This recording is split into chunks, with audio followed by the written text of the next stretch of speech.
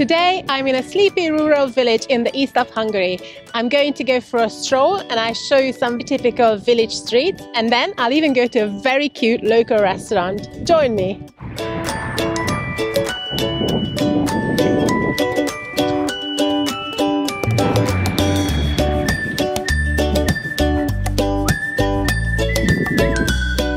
I'm in Kunmadaras today, a small village of 5,000 people. Let's have a walk around.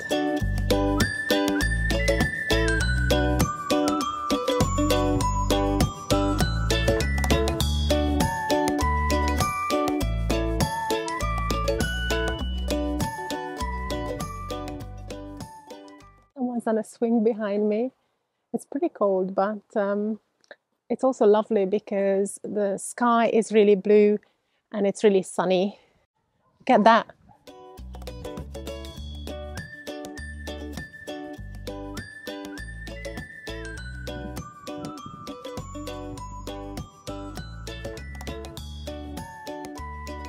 That is amazing. I don't know what that was, like a two-story building for chickens or something, or I don't know, like with almost like a turret. That was amazing. I spent quite a lot of time in this village as a child because my grandparents used to live here, on this very street actually. So I like to come back to this village every now and then, go for a walk, go to the little restaurant that I'll take you to today, which is quite new by the way. That sign says, "Is there life after death? Jump over our fence and you'll find out," because they have guard dogs. A lot of houses in these small towns or villages like this one, they have these signs on the fences which say, "Dangerous dog, a dog that bites," all sorts of warnings about the dog that lives on the other side of the fence to stop you from entering.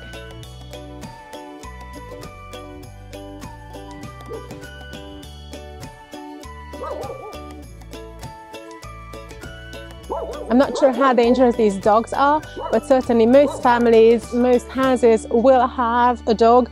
And as I'm walking through the town, you will hear them barking. I mean, there's one here right now. There he goes, or there she goes. Kuchu. Kuchu. I think this dog must sense that I like dogs because he or she is not barking that much. But anyway, one of the things that I love about this street is that it's right next to some farmland. If you look over this fence, you can just see the fields. There are loads of old-fashioned little peasant houses in this street and in this village and villages like this one. Unfortunately, some of them are not in good condition, like these ones here. They're not looked after.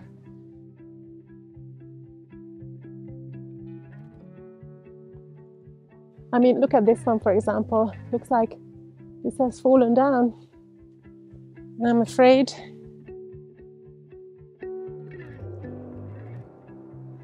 and can you see what that thing is in front of us? That tall thing ahead of me. We'll see more of those in a minute, but look at this house.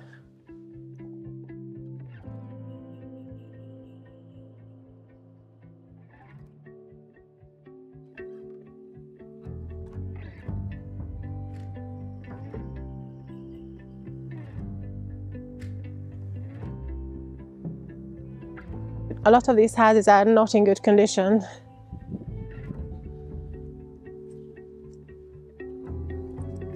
Oh my God, you can actually see inside this one. Oh my God, this house has a traditional oven called kemence. Oh my God, and they've got these old-fashioned doors and these really thick walls.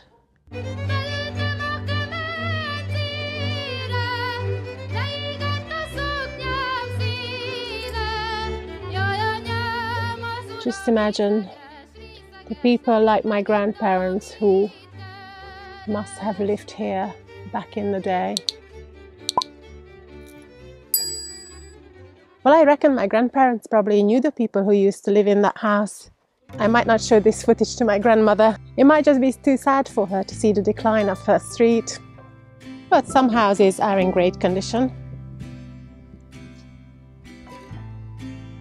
I love these old-fashioned little houses. I think they're very cute.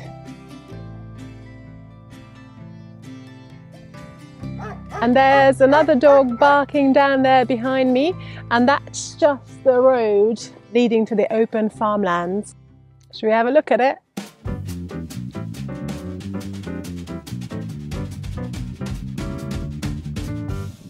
This is pretty cool, actually.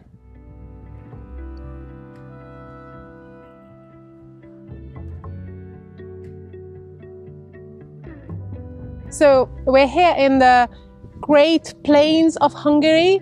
It's a flat land, not a hill inside. So this street we've just walked down on, by the way, is called Tóaj utca, which means the bottom of the lake street or lake bottom street. And there is no pond, no lake to be seen here. I think a long time ago, before I was even born, there used to be some kind of a lake or pond here.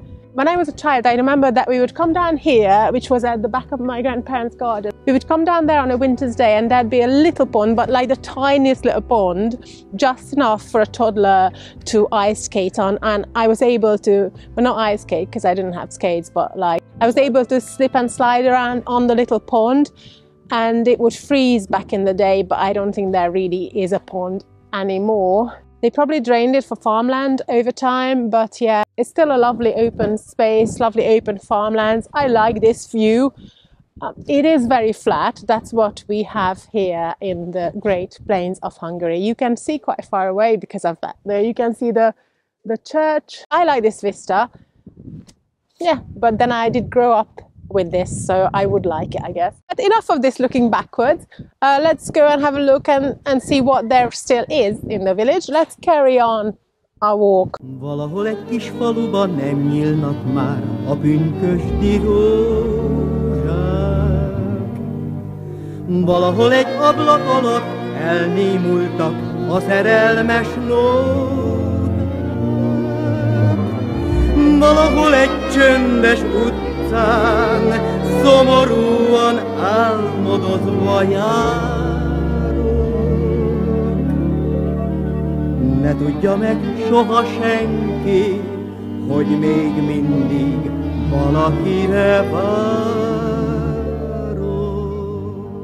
My mom said that apparently this house back in the day used to be the rich person's house, and she was sorry to see that it's not in good condition now. So, well, yeah.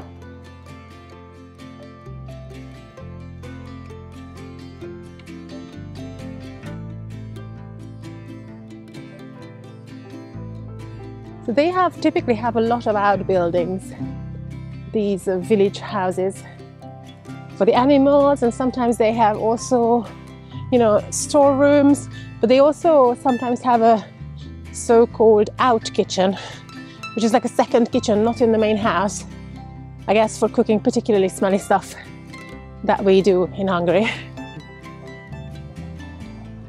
This is a nice little house as well. Yet again, this one's not in good nick, so really it's just a mix of nice ones, nicely tended ones, nicely tended two ones. Hello, doggy. This is what I'm saying, they're constantly barking at you. These dogs are constantly barking. I guess they're good guard dogs. They're doing their job well, aren't they? But I love this feature of Hungarian architecture, these porches, this of half open, half closed porches. Little covered walkways, I love it.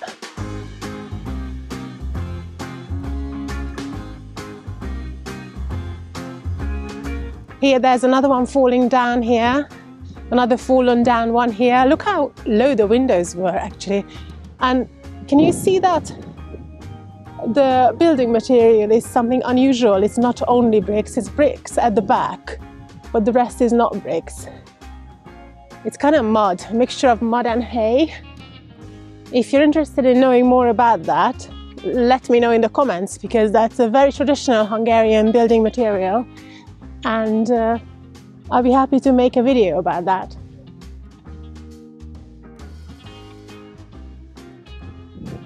Another dog. Hello.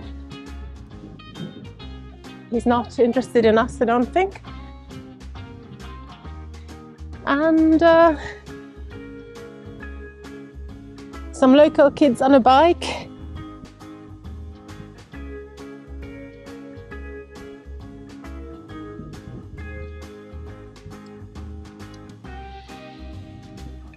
Some bales of hay here. Obviously this is a working agricultural town. A lot of people here keep animals or have land or work in agriculture. Here's some other building. I'm not sure what this is, but it's a very long, very big building. Okay, so it's getting pretty chilly. I think it's probably about time to get lunch. Let me show you this fantastic little restaurant.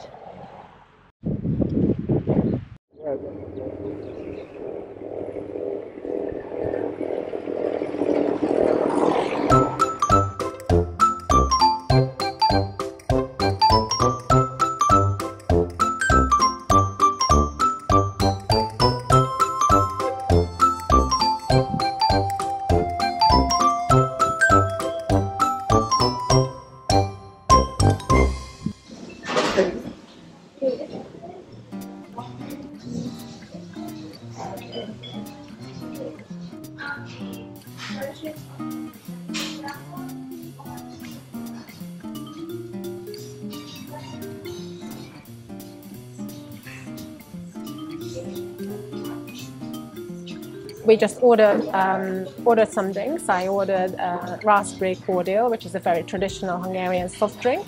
So perfect, my cordial just arrived, my raspberry cordial just arrived.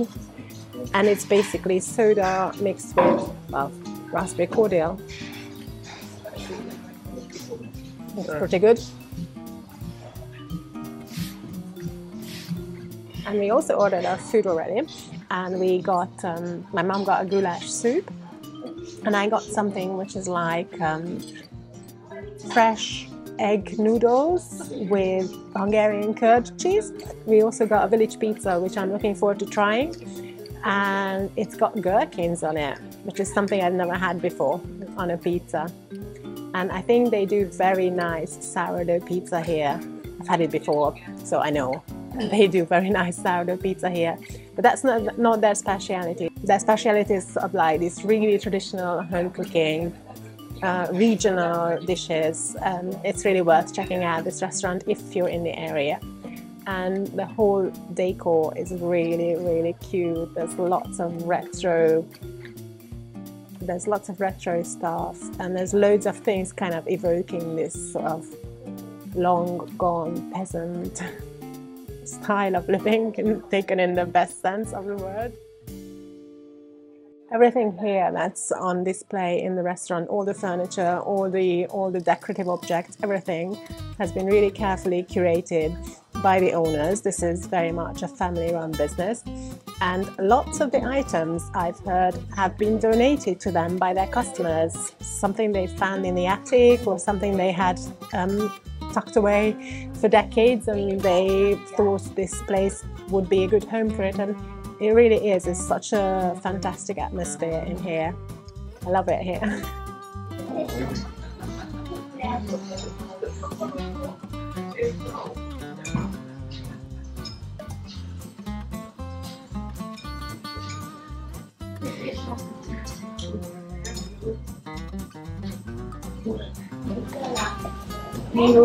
És jól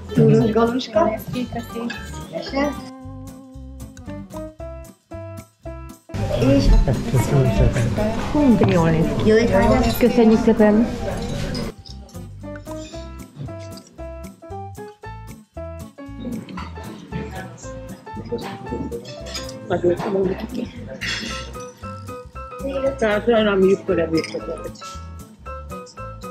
Ez óriási adag, majd ebből adok, hogyha kérsz. Csak egy világon, akkor fogok, tudom. Jó. Én is tudok olyat csinálni, régen csináltam. Végül csinálom. Túros galuskát? Tehát jó nagyon régen, csak majdnem. Még soha nem ettem. Még finom? Nagyon finom, ja, nagyon-nagyon köszi. That was a very substantial lunch, but there's just a little bit of space left for a typical Hungarian carnival donut and an espresso. And look at the cup the espresso came in. It's the cutest little enamel cup ever. It's like using doll's house crockery. I love it. So we also ordered a donut as it was around carnival time in Hungary, and these donuts are traditional carnival desserts. The white stripe on the side is the mark of a good traditional Hungarian carnival donut. Hungarian donuts almost always have a little indent in the middle for the jam that you put on. Let me know in the comments if you'd like me to make a video about Hungarian cakes.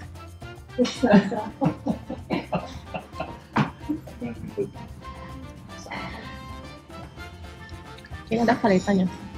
Ennek a felét.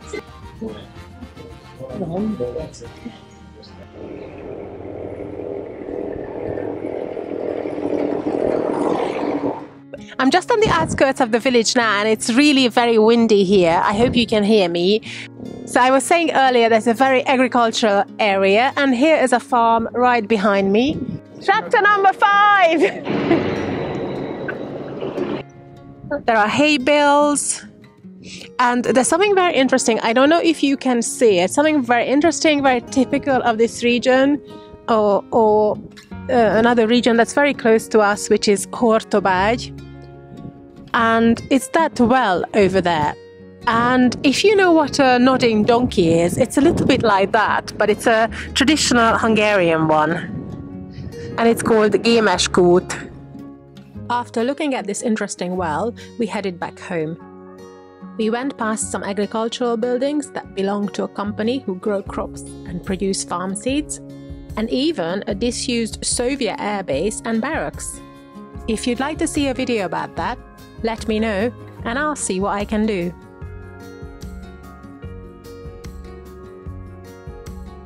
So that was my Saturday in a little Hungarian village. I'm very glad that you joined me, and I hope you join me for the next video as well. Bye for now!